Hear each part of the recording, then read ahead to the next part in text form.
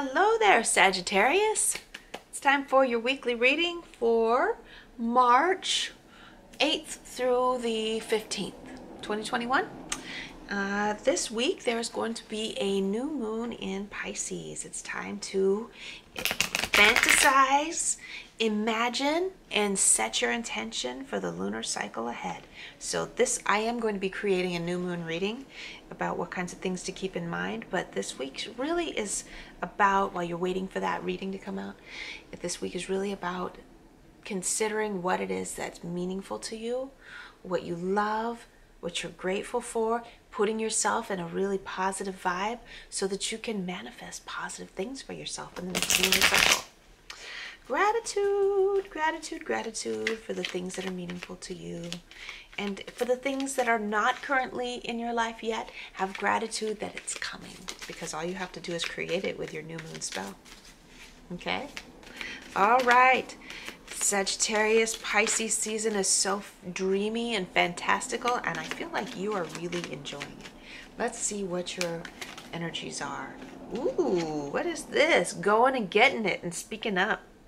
Well, fortunately, Mercury is direct right now, so any communication that you have, any bones to pick that you have with other people, then it's probably going to come out in a pretty decent way. I'm going to get another card from my universal golden universal deck to see what the energy is behind it. Sometimes that Knight of Swords can be very hostile, can be defiant in its communication style, which does not work well. It's okay to be straightforward and frank and honest as long as it's not in a defiant, angry, abusive way. All right. Non-violent communication, that's what we're always going for. A communication style, this is good. Communication style that embraces the fact that we're all human and we all need to be respected, no matter what misunderstandings are happening around us.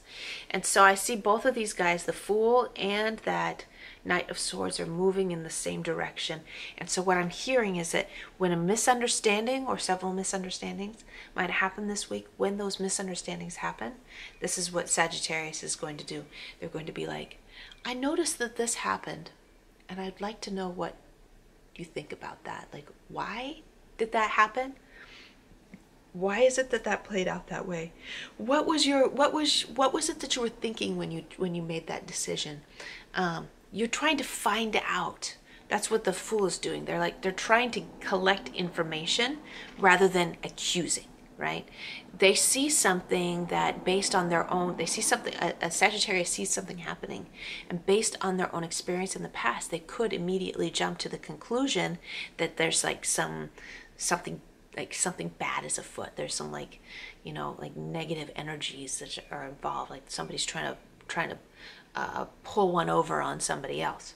They could immediately jump to that conclusion, and that's the dark side of the Pisces season. That fantasy is that you can have a nightmare instead of a beautiful daydream. You can have a terrible nightmare, right?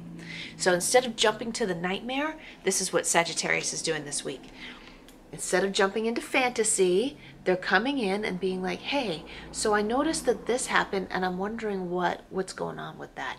And what ends up happening is that you find out that the other party didn't mean anything negative by it, and you end up developing a rapport with that other person where you can trust each other. They can trust you that you're not going to lose your shit just because they made a mistake, and you can trust them that their intentions are positive, that they mean well, that they're not trying to hurt you. Okay? You end up like developing a deeper relationship. Conflict and contrast enriches relationships when they're handled well. Beautiful. So this week is all about enriching your relationships through contrast. That's beautiful. Sagittarius, beautiful week ahead. Think about what it is that you want to create for the next couple of weeks, even if it is deeper, closer relationships that are mutually beneficial. Love ya. I'll see you later.